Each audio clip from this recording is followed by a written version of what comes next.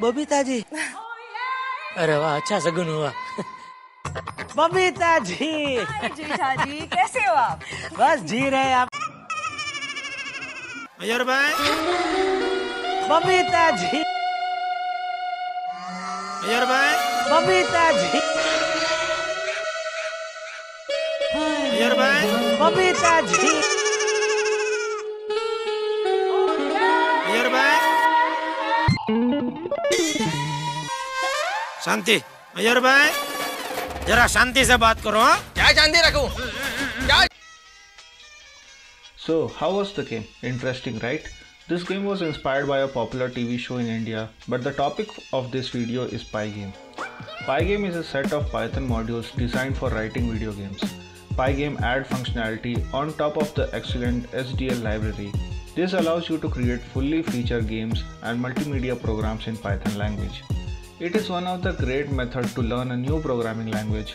Always try to pick up small, easy, and exciting projects which will give you hands-on practice, and while doing this you can learn the concept too. The Pygame framework includes several modules with functions for drawing graphics, playing sounds, handling mouse inputs, and other things that you will need while developing games in Python. Before jumping on to the code explanation, first let's see how we can differentiate between the layers.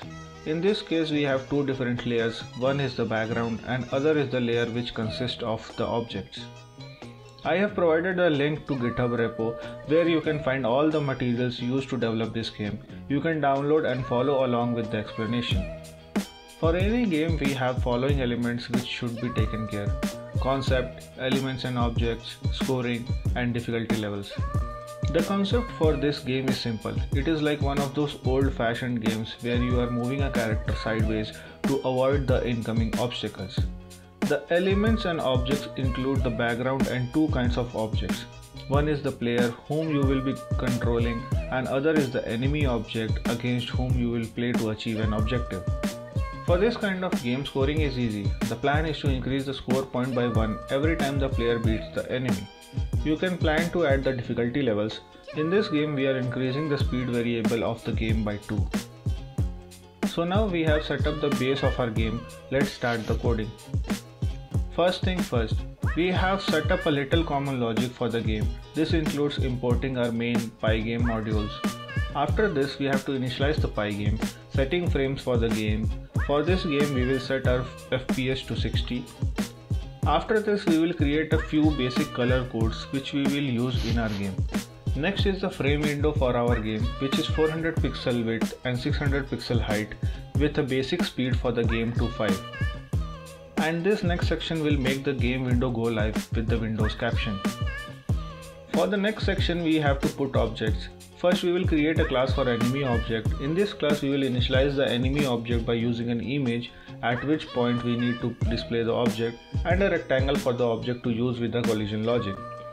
The getRectangle function creates a rectangle of specified size. In our example we have created a rectangle of width 50 and length 80 as the body of a sprite. A sprite is a two-dimensional image that is a part of the larger graphical scene. Make sure the image and rectangle are of the same size, else there will be an issue during collision detection. Next function is to define how we want our enemy to move on the screen. It first calls the moveIP function. The moveIP takes two parameters, the first representing the distance to be moved in X direction and the second the distance to be moved in Y direction. This will be moving the enemy object down by 10 pixels. Next it checks if the top of the enemy has reached the end of the screen. If true, it resets it back to the top of the screen and at a random location on X-axis. Next is our player class. Similar to the enemy, we have to initialize this also. We will attach an image of our player to the function and also defines the size of the rectangle we need to create for this player for collision to work. Unlike the movement of the enemy, which will be controlled by our logic, we want to give the movement controls for the player to the actual user. In this case, we will use arrow keys to control our player. The two if statements ensure that the player isn't able to move off screen. As you have noticed, for both enemy and player we have used classes. The benefit of using classes here is that we can spawn multiple entities from the same block of code. Now this doesn't really apply to the player class since most of the games will only have one player, but it does apply to the enemy class as most games will have multiple enemies. In this section we have created groups for our sprites. A sprite group is sort of like a classification, it's much easier to deal with. We have created two groups, one called enemy and the other called all sprites. To add a sprite to a group, you just have to use the add function. Next, to increase the difficulty, we use the Pygame time module's setTimer function to call the increase speed event every 1 second. Before moving to the next section, let's discuss the game loop. The game loop is where all the game event occurs, update and get drawn to the screen. Once the initial setup and initialization of variable is out of the way, the game loop begins, where the program keeps looping over and over until an event type quit occurs. It's merely a concept, not some kind of a special syntax or a function to be called. Our game loop should include a logic for quitting the game and updating. Since games are constantly changing values, the update function is in the game loop constantly updating. In the game loop, we will cycle through all the events occurring in our game, from speed increase to moving objects on the surface, collision of the objects to directly quitting a game. Out of this, the main logic is the collision for the game.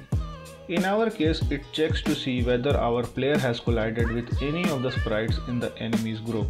The benefit of this function is that even if there are 1000 enemy sprites, we don't have to check collision with them individually and instead just use this function. Finally, the collision holds true. We will kill all the sprites using the kill function, fill the screen with red, wait for some time and close the entire program. After all this, just add the scoring logic to increment every time our player passes the enemy, add a little background music and special effects, and our game is ready to launch. Babita ji, अरे वाह, अच्छा सगुन हुआ। बबीता जी, जेठा जी कैसे हो आप? बस जी रहे आप। अजर भाई, बबीता जी, अजर भाई, बबीता जी, अजर भाई, बबीता जी, अजर भाई, शांति। अजर भाई, जरा शांति से बात करो। हाँ? क्या शांति रखूं? क्या? Still, there are other areas of improvement in this game. You can try adding lives to the player or add few rewards after reaching a certain score and much more logic based on your imagination. Remember, this is coding. You can achieve it if you can imagine it and work on it. I hope you have enjoyed building this game as much as I have. Please don't forget to like, share and subscribe to my channel. Drop your suggestions in the comment section below. Follow me on Twitter and Instagram for behind the scenes. DM me on Instagram if you want to be a part of my next video. I'll see you in the next video next week. Till then, stay safe and keep learning.